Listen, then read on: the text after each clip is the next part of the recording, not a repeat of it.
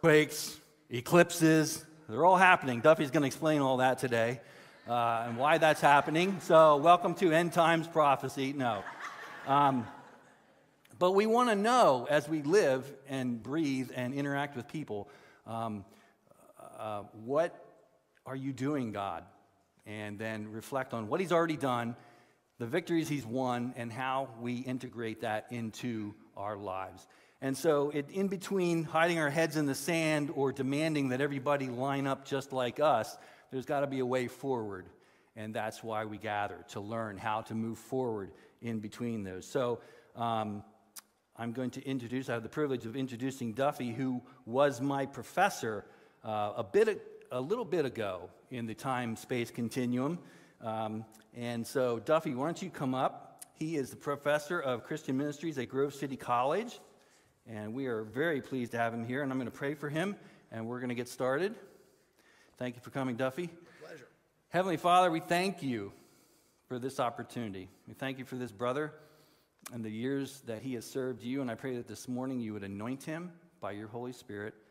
I pray that you would open hearts and ears to hear. I pray that fruit would be born as a result of this morning, that seeds of growth would be planted, and I pray that truth would be clearly heard. I pray that you would equip each and every one here much better than they were when they came in. I thank you for this opportunity in Jesus' name. Amen. Amen.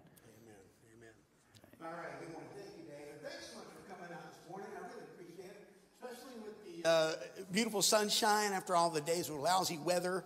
I was just thinking, man, you could be, you're probably thinking I could be working in the yard, I could be enjoying the sunshine, I could be I don't know, taking it easy. And I imagine to myself as you were driving over that some of you were thinking to yourselves, this better be good. So I want us to talk this morning about dealing with disappointment. No, that's not. No, actually, I'm going to start this morning. One of my hobbies is optical illusions. So if we could switch the screen over so folks can see my slides, I'm sort of a big fan of. How many fans of optical illusions are in the house this morning? Okay, about 7 people. Well, optical illusions are simply, basically you've seen these, you kind of know how they work, where you look at an image and immediately some people see one thing and some people something else, right? So how many of you see a girl with bangs in her eyes, right? And how many of you see the goldfish in the bowl? Excellent. Okay. All right. I always start off with easy stuff so people feel good. How about this one, the boat in the snowstorm? How many see that? How about the Christmas tree out in the field in this? Okay, just a couple of people there. See, courage already. How about this? Is this a rabbit or is this a duck? Okay, all right. This is an interesting one because this one uses what's called, this is called negative space. So how many of you actually see the flower here? Okay, I would kind of hope for almost every hand on that. Yeah. How many of you see the face of a young girl? All right. How many of you see the boat in the snowstorm? All right. How about this? This one's kind of fun because this one's called a kinetic optical illusion. With a kinetic optical illusion, the idea is that if you look at this, it's kind of hard to project when you put it on a big screen, but if you look at this, it should. Yeah, it sort of looks like it's rotating. It sort of looks like, and if you actually drink 6 cans of Red Bull, it becomes a Harley and starts to circle the room. It's really. This is kind of a cool one. Actually, I just came across this one accidentally, but it sort of poses the question: who is hugging whom? Who is hugging whom? Yeah. I like that one. And then this is an interesting one. I'm just going to warn you. This next one is a little bit troubling to look at. How many of you see a young woman in front of a dresser bureau mirror? How many see that? Okay. How many of you see a skull, a human skull? Okay. And see, a lot of that has to do with your experiences with romance. Okay, this is interesting. This is kind of fun. This one, if you look at it, I found this one on a church bulletin board. You have to tilt your head that direction. Tilt your head that direction. It's called The Stones Cry Out.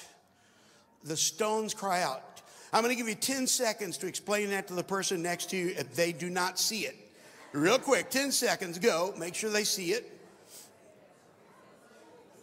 Oh, there it is.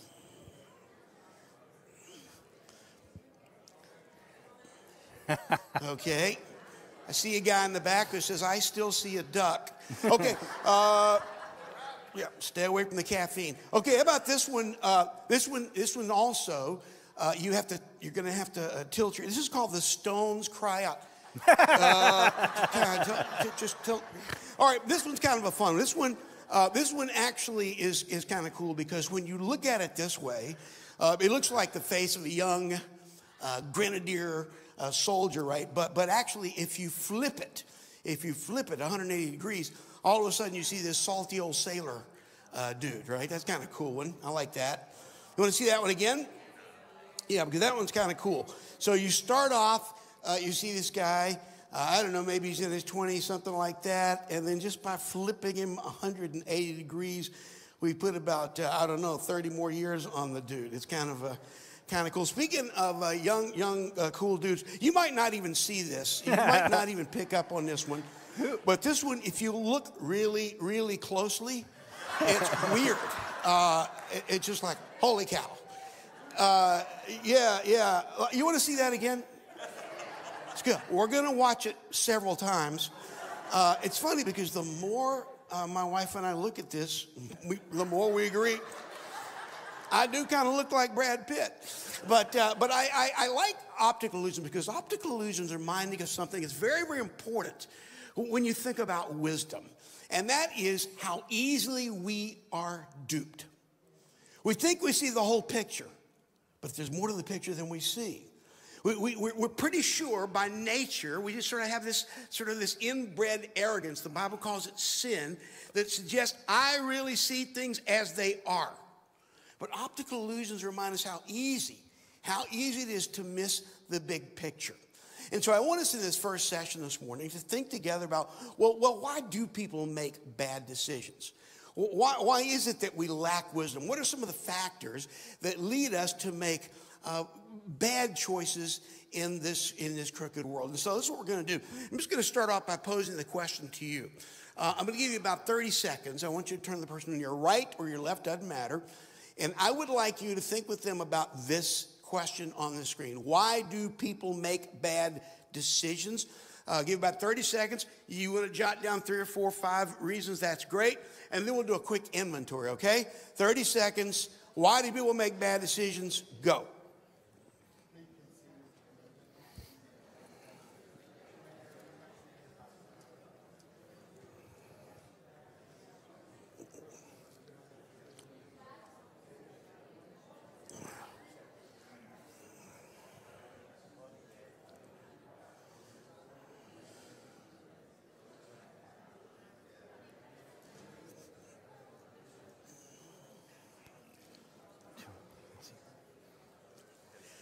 Okay, let's do a quick survey. Somebody tell me, why do people make bad decisions? Just raise your hand and yell it out so we can hear you. Why do people make bad decisions? What is it that leads us to not see the whole picture? Yes, sir. They have bad information to start with. Good. Bad information to start with. Somebody else. Yes, ma'am. Okay, making decisions on the basis of emotion. Just on the heart. Yeah. Somebody else. What's another? Yes, ma'am. Motives, yes. What's another? Yes, sir. Say it again. They think it's a good decision. Yeah, I don't have to get mad. They think it's a good decision. Okay, yeah. Self-satisfaction, way over there, yell it out.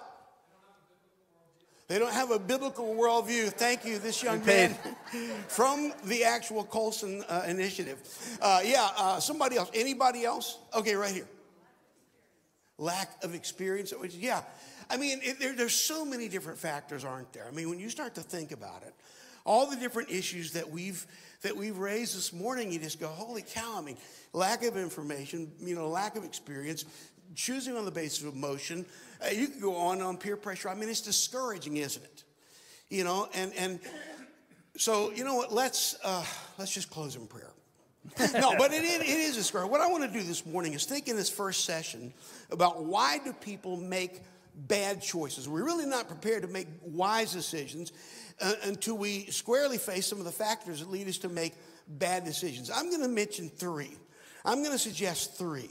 And they're really pretty simple, but they're pretty important. The first one is this. One of the reasons that people, I think, in our culture today make bad choices, and when I say people, I'm talking about us. All of us in our culture, none of us is exempt from this, is that, first of all, we have a bad compass. We have a bad compass. We live in a culture that says there's no such thing as right or wrong. There's no such thing as truth or falsehood, light or darkness, righteousness or sin. It's all kind of gotten blurred together in this huge vat of like whatever, right? I saw a woman not too long ago in a quiz show. And she was a perfect child of the culture. She was asked this question. Listen to this. She was asked, which do we need the most, the sun or the moon? Which do we need the most, the sun or the moon? And she was great. She goes, okay, we need the moon the most because it like shines at night, like when it's dark. And during the day when the sun is shining, it's like light anyway. And you know what's scary is at first it made sense to me. But I thought to myself, now here's a woman who doesn't know where the light is coming from. And when you don't know where the light is coming from, guess what? You're going to spend a fair amount of your time walking in darkness. We live in a culture who has essentially said that any kind of authoritative assertion about truth or about light needs to be muted. That it's in fact arrogant or narrow to even suggest that there is a true north or a true south. Let's watch. Let's watch with the audio on.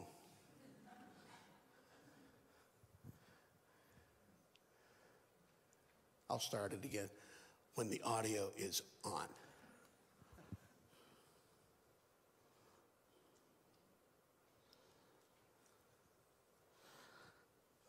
Hold it. My fault, Kyle.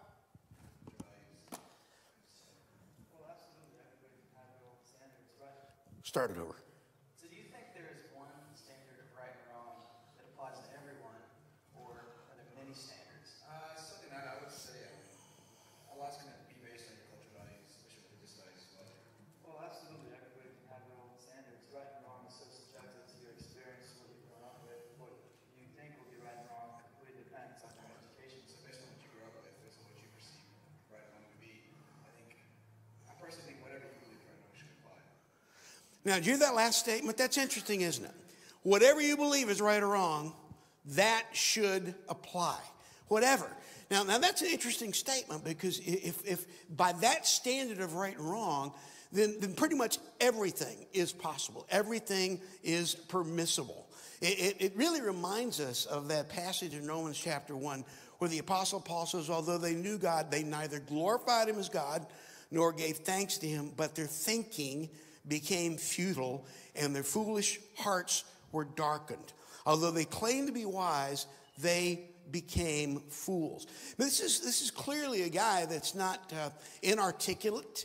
I mean, he's a guy that it looks like he's been educated. He sounds like he's been educated, and yet his view of morality, his view of like what's right and what's wrong, pretty much allows no compass whatsoever. Whatever you believe is right or wrong, that should apply. I mean, it reminds me of the drunk, who complained, all day long I've been asking people what time it is, and all day long I've gotten a different answer.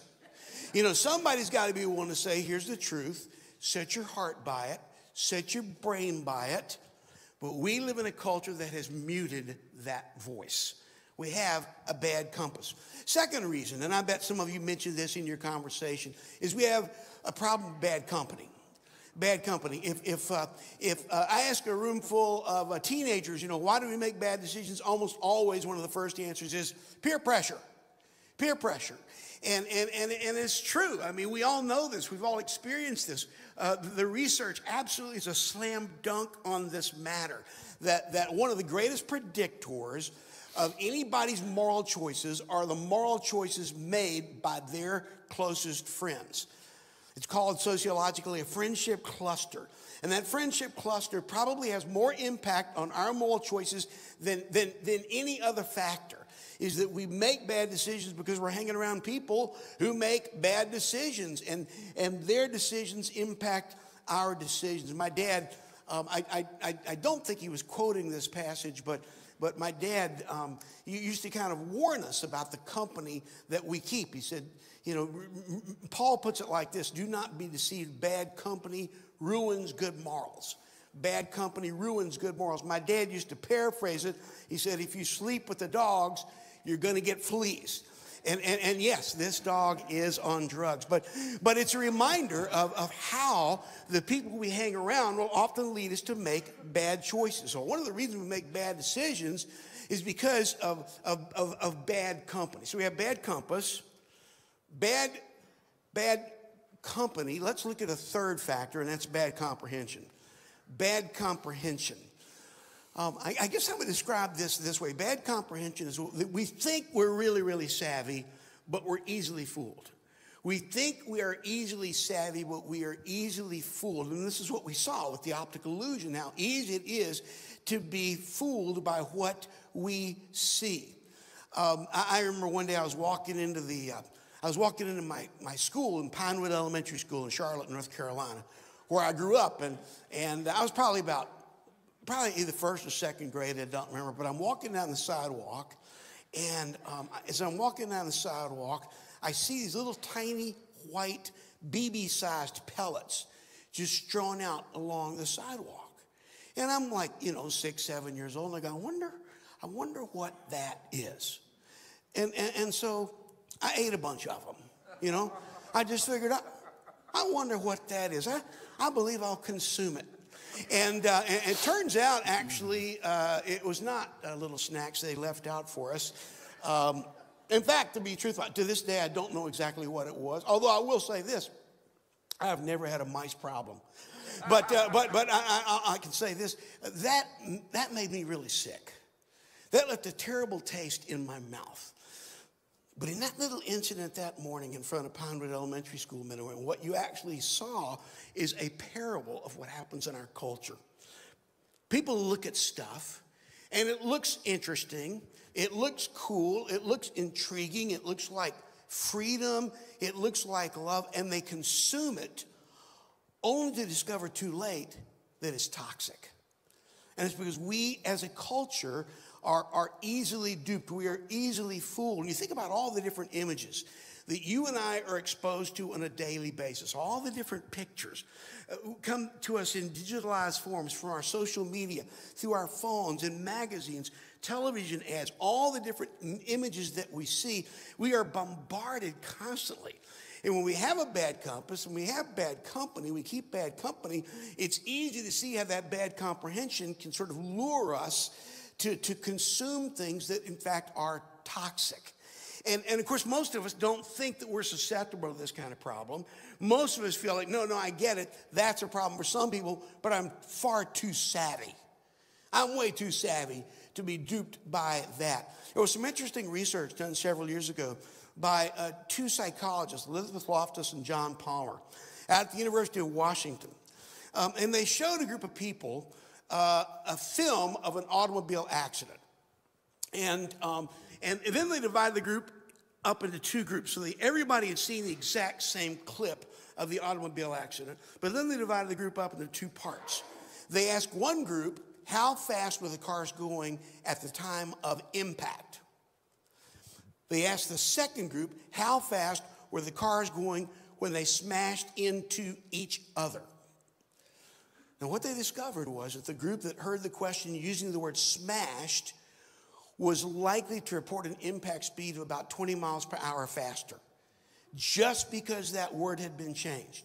Just because they had all seen the exact same video, but that one word, that one little word had an impact. In other words, it recreated a memory of something they did not see. In fact, a week later, they brought everybody back in and did the exact same thing, showed the film again. Of course, they don't really tell the people what they're researching, what they're trying to test here, so that would skew the results. But they showed the film a second time, and this time they said, here's a question: how fast were the cars going at the time of impact? How fast were the cars going when they smashed into each other?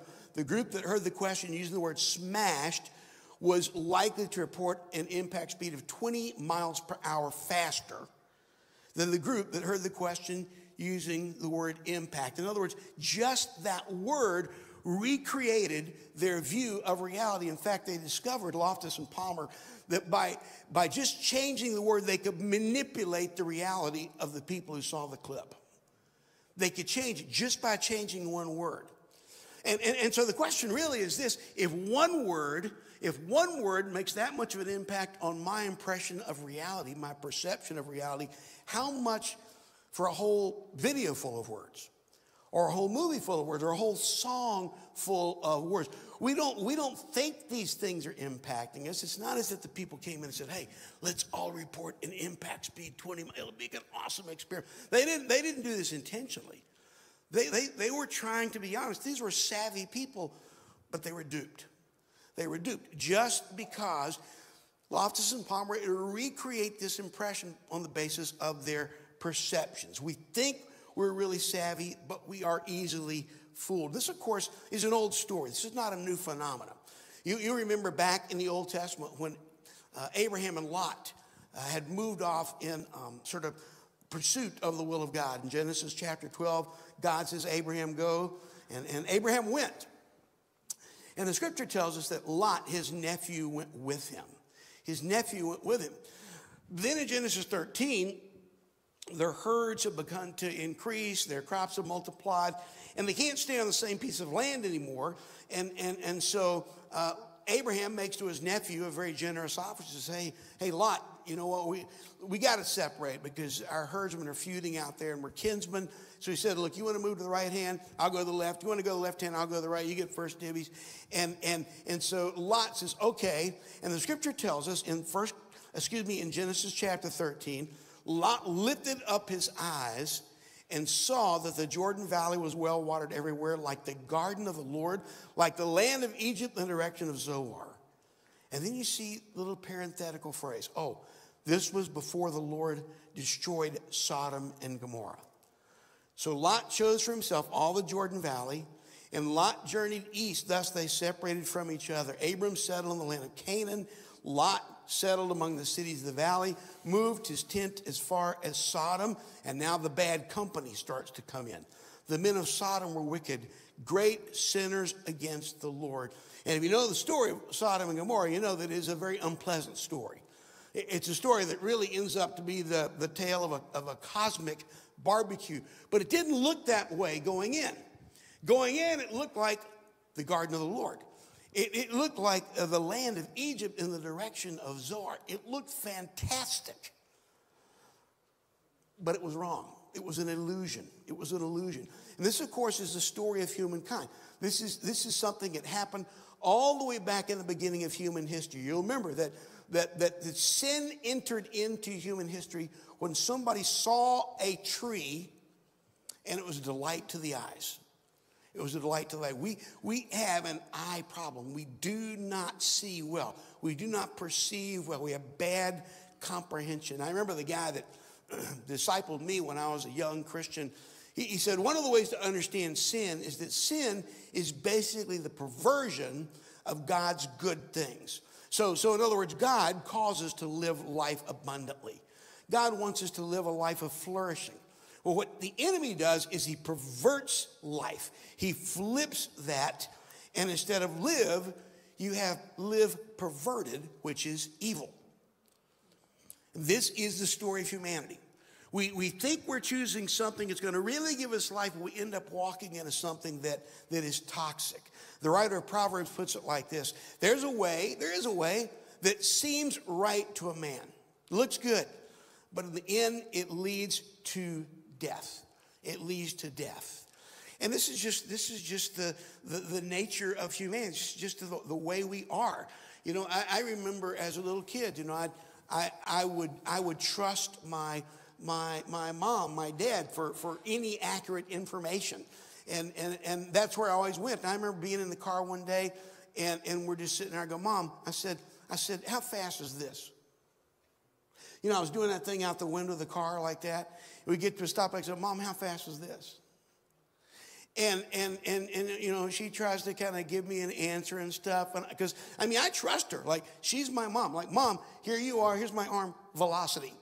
You know, I mean, that's it. But the thing is, we have this perception that we think we see it right, and we're also often in the wrong. That's why the writer of Proverbs in chapter 3 says, trust in the Lord with all your heart.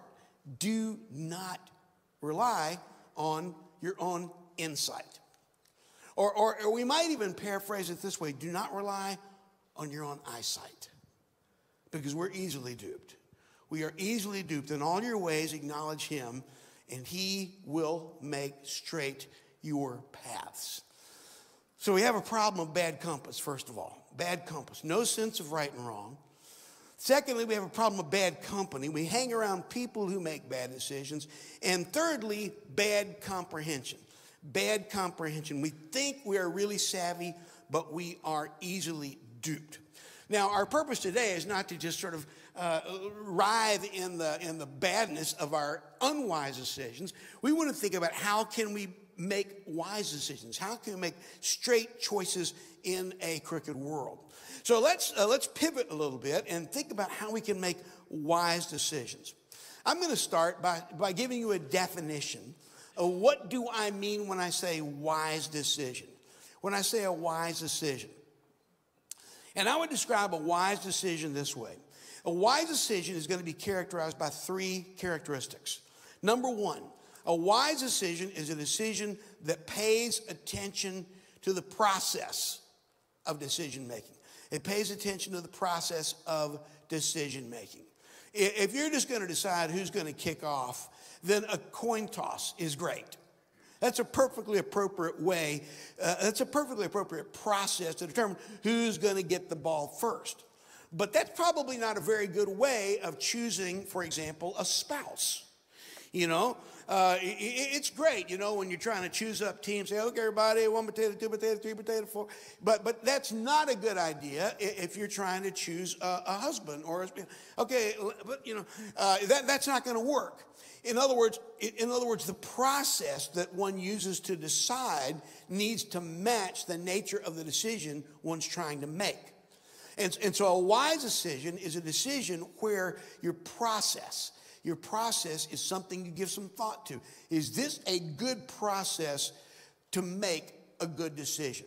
There are some situations in which your decision might well be fueled by reflex. But there are other situations in which your reflex might lead you to make a really bad decision. And so you have to pay attention to the process of decision making. Secondly, a wise decision is one that has considered possible outcomes. That there are good outcomes and there are possibly bad outcomes. And so a wise decision is one that recognizes, okay, with every decision I make, there are going to be different outcomes, different consequences. A wise decision is one where you actually consider those outcomes. And then number three, a decision that's wise is a decision where the decision maker is willing to own the consequence of the decision. A good decision, a wise decision, is one where the decision maker is willing to own the consequence of the decision. Now, if you're looking at this, you might say, well, Duffy, you didn't mention anything about the Bible. You didn't mention anything about God here. I'm trying to talk in the broadest possible terms about what is a wise decision. And what I'm suggesting, let's say if I'm talking to a teenager, or if I'm talking to a child, a teenage son or a daughter, or I'm talking to a person in my youth group, or I'm just talking to a friend, maybe they're not a believer. I still want to help them make a wise decision, even as a non-believer. And anybody, well, the most important decision is to make a decision for Christ. I get that. I agree with that. But I want to help them, given where they are, to make the wisest decision possible. And so I've tried to define this in the broadest terms possible. But these three factors are absolutely critical for making any kind of wise decision, whether you're a believer or you're not a believer. These three factors are factors that are essential for making a wise decision. You say, okay, all right, I get that. That's our parameters. That's the boundaries. How do we help people make those wise decisions? And I'm going to suggest this morning a very simple process. When I was a little kid in elementary school, one of the coolest moments that I remember, especially in my first grade class, was when Mrs. Moose invited Policeman Bill to come to our class and to talk to us about traffic safety. This is about the very first week of class. And it was very cool because he actually brought in a real traffic light and put it on Mrs. Moose's desk and plugged it in. And we're going, well, that's awesome, but we'd like to see your gun. But anyway, he kind of showed us this thing, and he went in there, and as he's talking to us about traffic safety, and like, what do? You know, when you get to an intersection, you're not sure which way to go. You're not sure, do I step or do I stop? He taught us three very, very basic ideas. He said, when you get to an intersection, you remember this? You have to stop, what? Look and listen. Stop, look. And I remember he hammered this into us. Stop, look, listen. I mean, you remember first grade kids. Stop, look, listen. You know, Policeman Bill, we are on drugs. And it was just this mantra. And he had us kind of repeat this over and over. Stop, look. In fact, this is one of the hard parts for me because I had a hard time because I'd get to an intersection and I would confuse Policeman Bill with Fireman Bob. And so when I'd get to an intersection, I would stop, drop. And you know what? Some of you are laughing, but I'm going to tell you something. Traffic stopped for me. I guess they'd never seen anybody, cross the street like that. And sometimes I'd come home all dirty and my clothes were torn up. And Mom said, what happened? I crossed the street, and it's painful. And in fact, to this day, I avoid intersections. But I want us today to remember Policeman Bill's advice, because I think those three words are really, really helpful in terms of how do you make wise choices. How do you make wise choices? This is going to maybe seem overly simplistic, but I think this is a really great place to start. Straight choices in a crooked world, the very first step is to stop and think backwards. Stop and think backwards. You say, well, that's awesome, because most of the people I know, that is exactly what they do, is they think backwards. Well, what I mean by this is when I say think backwards, I mean that basically every time we make a decision, you want to stop and think backwards. Explain it like this. Every single one of us who is here right now, we are here right now because an hour or so ago, maybe even 2 hours ago, you thought to yourself that at 9:41 in the morning, I want to be seated in the Fellowship Hall, Hope Community Church. And based on that decision, you thought backwards about every other decision you would have to make to put you in that place at 9:41. In other words, you made your decision by thinking backwards. Now, at 9:41, having listened to 35, 40 minutes of the session, you might be going, and that was clearly a bad decision. But the point is, you're here now. You're here now, and the way you got here was by thinking backwards. This is exactly the process that Jesus is referring to when he says in Matthew chapter 7, he says, enter by the narrow gate. Why? Well, admittedly, the gate is wide, and the way is easy that leads to destruction. And those who enter by it are many. The gate is narrow, and the way is hard that leads to life, and those who find it are few. In other words, you don't choose your gate by looking at how many people are going to go through the gate. You don't choose your gate by deciding which one's wide and which one's narrow. You choose your gate by asking yourself, where do you want to end up? What are the consequences of this choice? And based on this choice, this gate, this narrow gate, few there are who enter it, but it leads to life, I'm going to enter by the narrow gate. That's what it means to stop.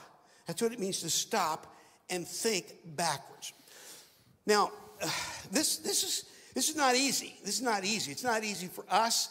And of course, it's especially difficult when you're younger. Maybe you are more driven by impulse and hormone and just the moment. And so, and yet all of us struggle with this. So what I want to do, I thought it might be helpful this morning. Maybe you're talking with somebody, or maybe you yourself are trying to make a wise choice. I want to teach you a very simple way to help someone learn to think backwards. It's a little game that me and another guy invented. It's called the option play. And you see at the bottom of the page there.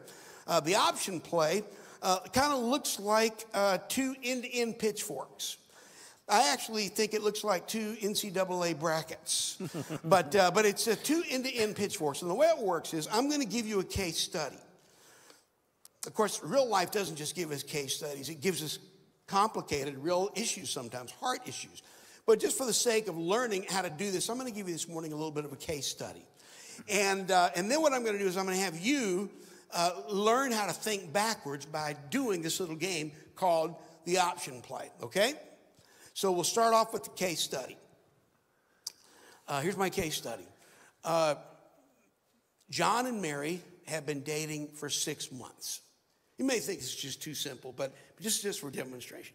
John and Mary have been dating for 6 months. And Mary's parents are starting to get concerned because John is the pastor of their church. That's not true. And I just thought I'd make that a little bit more interesting. But actually, they're concerned because John and Mary are in high school. And John is not a Christian, and Mary is a Christian. And John and Mary, they're starting to get more serious. And Mary's parents recognize that one of the reasons people make bad decisions is because they hang around people that make bad decisions. And they're concerned for their daughter, Mary. And so they say, Mary, look, we had hoped that you would come to this conclusion yourself, but you haven't. And so now we're in a point where we're going to say to you, look, you're going to have to break off your relationship with John. We've talked about this and stuff, but now we really think we're going to have to make it.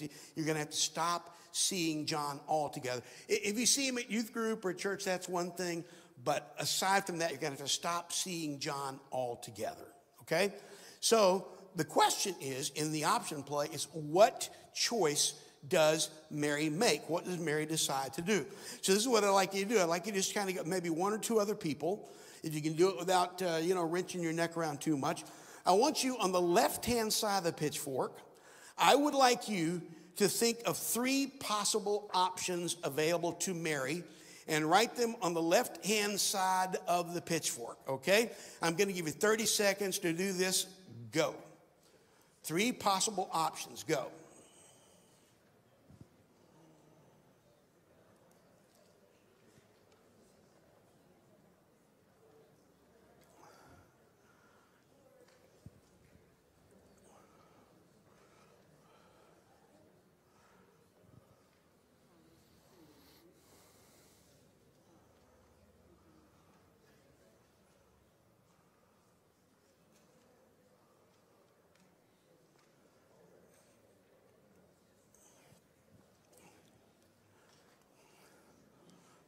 Okay, time's up. Let's see what you came up with. Somebody give me one possible option available to Mary. What might, I'm not asking you what Mary should do, but what might Mary do? One option. Somebody raise your hand. Yes, sir. What might Mary do? Obey. What? She might obey. Ed says Might obey her parents completely. she might just obey her parents completely. Fantastic. Okay, yes, ma'am. Ask John to go to church with her. Okay. Okay, great. Anybody else have? Way back there, yell it out. Did you say hide the relationship? Let's just take a minute and pray for this sister right now. Okay, all right. Hide the relationship. Holy cow, no one's ever said that. Okay, somebody else. Yes, ma'am. What was it? Run away. Ooh. Run away. Okay, thank you very much. Let me just say, you don't have to answer if you don't need to. Okay, yeah, no, okay. Somebody else, give me another possible. Yes, ma'am. Try to obey. Just you can't do it. Yeah, you just try. You give it your best shot. Maybe a night or two, and you go, no, it's not working. And so you go back and date the guy. Yes, ma'am. pray for his conversion. Thank you. There's one Christian in the room. Okay, pray for his. Yeah, I mean, I basically, first of all, let me just say, I'm very disappointed in your responses. But yeah, I basically came up with, okay, she obeys her parents. Thank you, Ed. She obeys her parents. She disobeys her parents. And we're talking about just outright, just mom, take a long walk off a short pier. Like I'm going to date who I want to date. You know, this is my choice. And then, I hadn't wanted to write this, but Mary dates Ron on the sly. By the way, I forgot. Usually when I do this case study, it's Ron and not John. Sorry about that, but okay. You're going, oh, that's another option. Cut John out and start dating Ron. But yeah, it's funny because sometimes when I do this case study with a group of teenagers, they'll go, well, they could maybe do some kind of compromise, like very postmodern.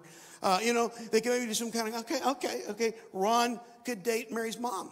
You know? But okay, so basically you got three possible choices over here, okay?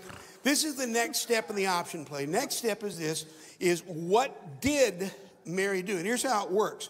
At this point, you take one of the options on the left-hand side of the pitchfork and you write it in the middle section of the bracket. And then I want you to ask this second question.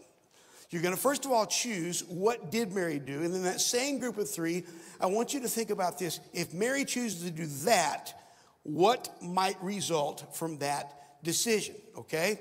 And you're going to write that on the right-hand side of the pitchfork. 30 seconds, go. What might she decide to do? What did she decide? And then what might result?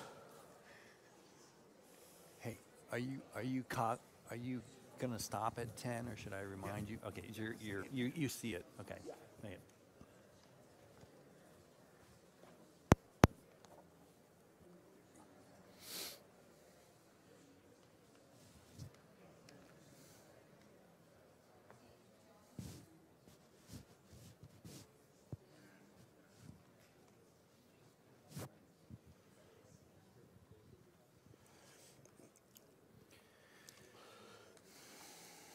Okay, just for the sake of time, and to be honest, frankly, partially because I'm afraid of how you might answer.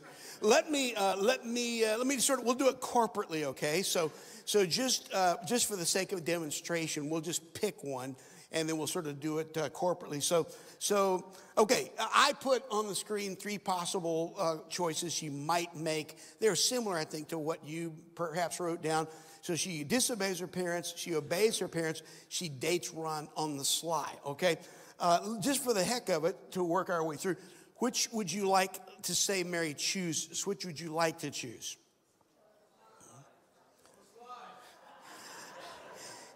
I knew you were going to say that. Okay, Mary dates Ron on the sly. So if she dates Ron on the sly, what might happen, okay? What might happen? Number one, she might get caught. She might get caught. Number two, she might get away with it, become a prostitute, take drugs, and get a reality TV show. Hopefully, it would not be that bad. I don't know, but we don't. And then number three, she might get away with it. Ron becomes a Christian, memorizes the New Testament, leads the entire high school to Christ. Okay, now here's what I do. Is when I have these consequences on the right-hand side of the pitchfork, I want to ask two questions. They're two pretty fundamental questions. The first question is this: how likely is this to really happen? I mean, in what universe is this likely to happen?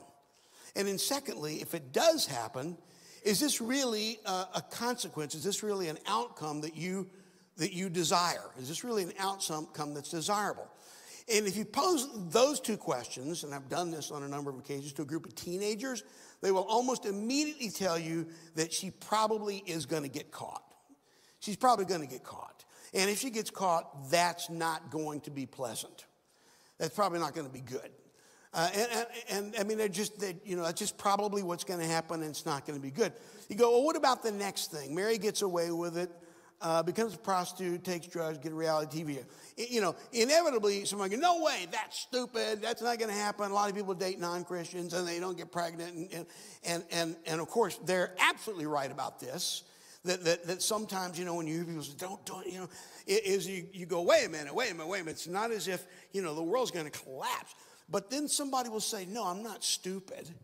Somebody will raise their hand and say, I'm not stupid. I know you don't get pregnant from dating a non-Christian. I'm just saying, all I'm saying is if Mary compromises here and lies to her parents, she might compromise here.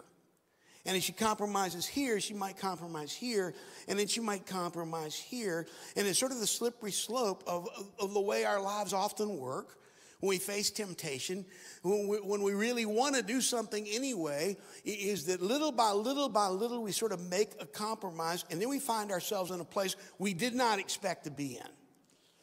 But every single teenager, anybody would agree, I think, probably, that if you do wind up in that place where you get away with it, become a prostitute, take drugs, and get a reality, that's not exactly a desirable outcome. You know, you don't see, like prostitute Barbie. That's not sort of the ideal that people are hoping for. That's not the end game that most people want. And what about the last thing there? Mary gets away with it. Ron becomes a Christian, memorizes New Testament, leads the entire high school to Christ. Is that going to happen? No, not very likely. I mean, it could. God's a big God. God is a big God. But it just rationally, you don't go, oh yeah, he's going to be so impressed by her lack of integrity that he goes, I want to be like you. That's probably not going to happen. But let me ask you, if it does happen, is that good? Yeah, it's awesome. We have another brother in Christ, another member of God's family. This is fantastic. So now, okay, then let's think backwards. If the first possible consequence is bad, and it likely will happen, that's not good. The second possible consequence, okay, it probably won't happen, but if it does happen, that's not very good. The last possible consequence is really, really good, but it probably won't happen. So if I don't like those outcomes, thinking backwards, I should not make that choice. And if you do it right, you can actually get tic-tac-toe. But here's the thing, is that what really we're talking about here is simply thinking backwards. Thinking backwards.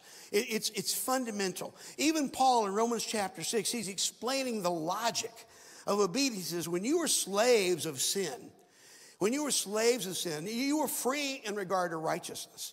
But what fruit were you getting at that time? In other words, he says, think backwards. What was the outcome? What was the harvest of those choices? You were free to choose, but what did you end up with as a harvest? The end of those things is death. So thinking backwards, that's not a wise decision. That's not a smart way to operate. The writer of Proverbs puts it like this: food gained by fraud tastes sweet, but you end up with a mouthful of gravel. You have to ask yourself at the end of the day, what do I want? What do I want to end up with? And to make a wise choice, you stop and think backwards. Now, we said the second issue that we have to confront if we're going to make wise decisions is bad comprehension. We said we think we're really savvy, but we are easily duped. We're easily duped. And so that's why it's not enough if we're going to make wise decisions to stop and think backwards. We also need to look for the lie. To look for the lie. And when we come back from the break, we're going to talk about how to do that. We'll take about a 10-minute break, and hopefully by then I'll come up with something. So, okay, quick break. Dave, do you need to make any announcements? Yeah, we're going to take 10 minutes, and then there'll be a video playing at the 10-minute mark to gather you back in, and then we'll start from there. So the drinks are back there, snacks, help yourself, and I'll see you in 10.